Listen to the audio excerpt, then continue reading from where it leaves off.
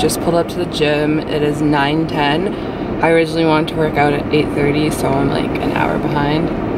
But I'm just eating some pineapples and a banana really quickly before I get started on my workout. I don't really like taking pre-workout, I've mentioned this before, and so I like to just get like natural sugars to give me a little rush before my workout. Sometimes I don't need it, but if I'm working out late like I am today, then I definitely need a little bit of like a sugar buzz. So I'm filming with myself today, and it's just gonna be a leg day focus on the glutes and hamstrings, specifically the outer glutes. So it gives you like the whole bubble butt effect. And so I'm gonna be showing you guys some exercises that I like to do for those. I don't think I'm gonna voice over this video just because I kind of want to get it up tonight. I know I probably won't end up doing that, and I'll probably end up going up tomorrow, but I just want to get it up ASAP. And I wish I would have put some water into my BCA mix before I left the house instead of putting ice in there. I prefer to drink this with ice because, like I've said in the past, I'm not a fan of this flavor, and so it just tastes a lot better when it's like icy cold. And so yeah, ice makes all the difference. But yeah, I'm just gonna quickly wolf down this banana and then I'm gonna go ahead and head on in.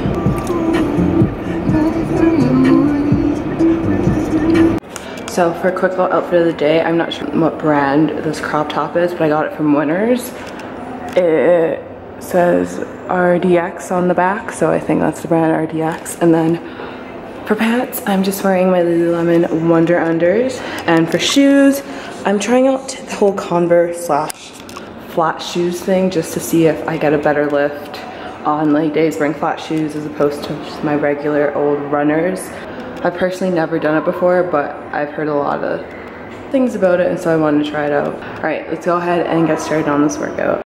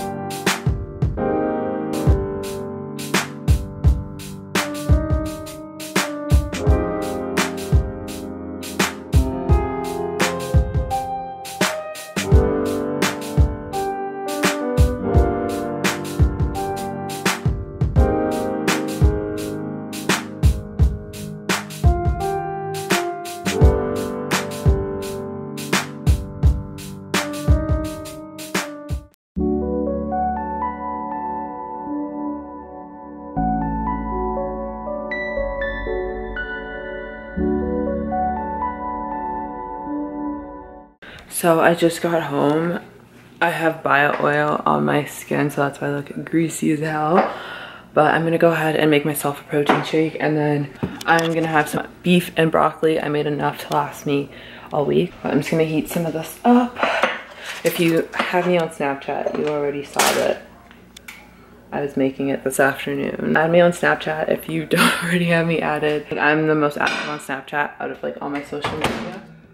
So add me on Snapchat. So for protein powder, I'm not gonna be taking my usual GNC Whey Iso Burst. I'm gonna be trying out this new stuff. Chi gave me a lot. She says she gets it from Costco and it comes in like a huge tub. I'm gonna insert a picture of it just because I am not exactly sure on the name, just right off the top of my head. This flavor is cookies and cream, and I'm gonna be drinking that with some almond milk. So I'm gonna go ahead and quickly make that. Maybe one more minute.